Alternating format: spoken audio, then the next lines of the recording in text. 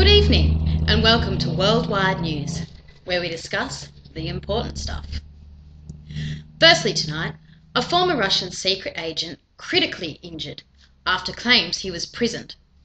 An ex-Russian spy under police guard in hospital after claims his government tried to kill him in a London restaurant. It's thought Alexander Vovsky was poisoned with a chemical called lethallium. He'd met a contact to try and expose who murdered a reporter who'd heavily criticised the Russian president, Vladimir.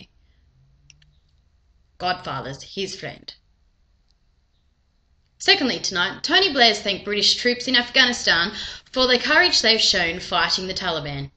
He spent an hour and a half talking to soldiers at the main British camp in Helmand province.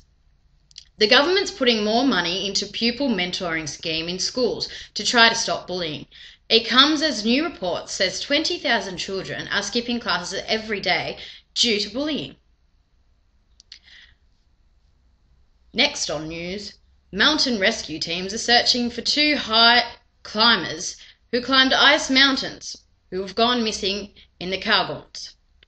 It's thought they may have been caught in an avalanche. Michael Mudford from RAF Kinross reports.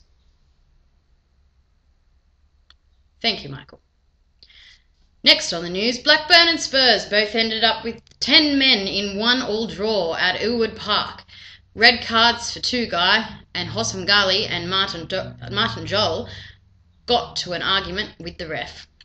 And more problems for Hearts in the SPL after a 1-0 defeat at home to Rangers.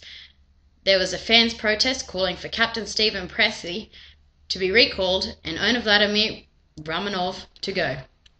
You heard it first on Worldwide News. I'm Amanda Hug and Kiss. Good night.